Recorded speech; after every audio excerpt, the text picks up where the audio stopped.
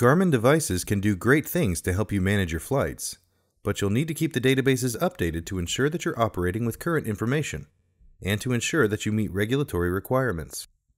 While all of the databases contribute to situational awareness and management of flight, a current navigation database is required for conducting instrument flight rules operations. This two-part video series is intended to help you with the database update process, and we urge you to review this material in its entirety prior to conducting your first updates. Note that while we will be referring to the most recent version of the G5000 throughout this video, all procedures apply to the most recent G3000 systems as well. In this first video in the series, we'll explore obtaining your databases from flyGarmin.com. For this video, we'll assume that you have an account established already, and that your aircraft is reflected in your account. We'll also assume that you have flyGarmin for Windows installed on your computer. If not, be sure to download this program from flyGarmin.com and install it on your computer.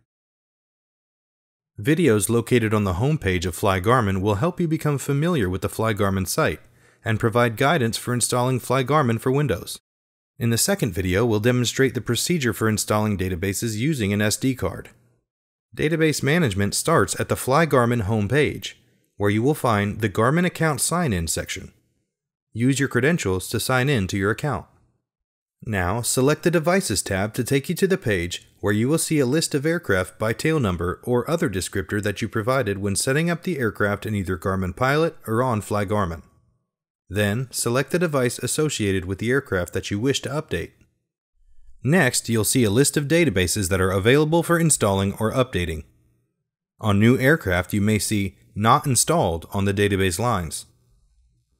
This occurs because the installed databases on new airplanes were factory installed, and the flyGarmin site is not aware of that installation. If you need to purchase databases, select Buy Databases, and you will go to the page where you can make database purchase selections. Step 1 here is to select the device you want databases for, followed by selecting the region for your databases.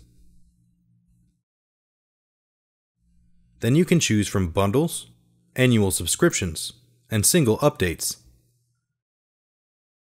A video located on the flyGarmin homepage provides an in-depth explanation of this process. Once you make these selections and complete the purchase process, return to the Device Details page. Now, select Install Databases. Select Update Expired Databases.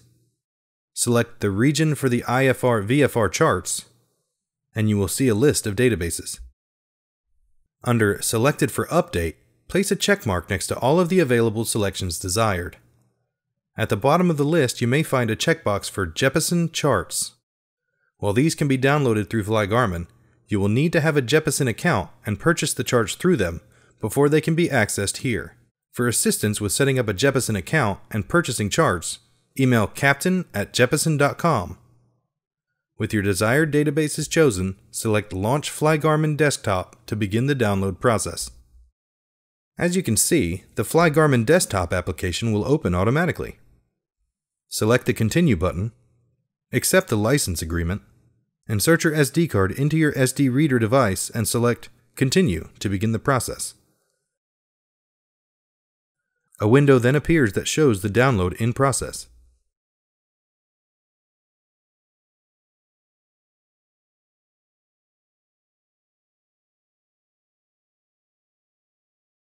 Note, your Garmin training team recommends that you use SanDisk brand Class 10 SD cards for this process, as they are considerably faster when saving and transferring files.